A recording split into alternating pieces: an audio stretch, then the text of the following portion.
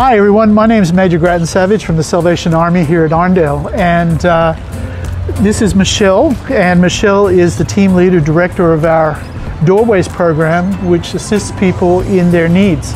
And Michelle, tell us, what does the Doorway program do here at Arndale? So here in Arndale, we service the community in a variety of ways. We have the emergency relief program, which assesses material aid that we have available.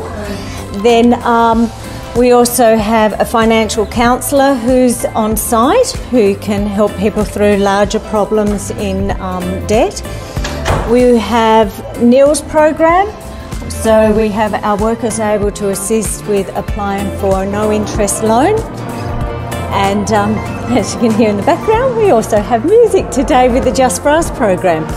And we'll hear a little bit more about that a little bit later. Yeah. And again, that's a program that meets the needs of children learning music, and it's a great little program. Yeah. Michelle, thank you for sharing with us today.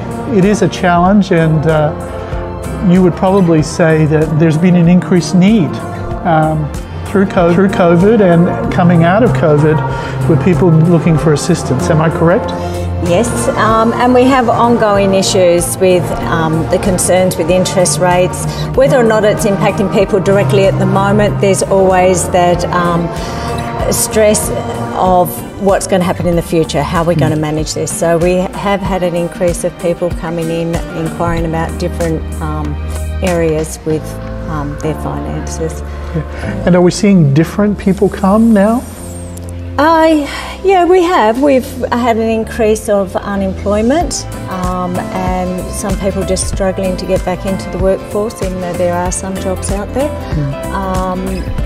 We have a range of mental health issues that have increased over this time as well. So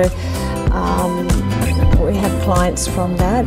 We try to assist in different ways. So this year we've really focused on the community group that meets on a Wednesday morning for morning tea, just building activities there so they've got a safe place and they're building their own community amongst themselves. And that would also help with those who are suffering from mental illness, wouldn't it? Yeah, certainly. Well, Michelle, thank you for sharing something of you and what you do and your team. It is appreciated. Thank you very much. Thank you. One of the things that we here at the Salvation Army at Arndale have is a Just Brass program, and it teaches primary school students about music, and it is actually very good in helping them to adjust to school, and it has a wonderful way in which they learn not only music but interpersonal skills, cooperation, and work with others. And it's a tremendous program that we do, and we are thankful that we can do it here.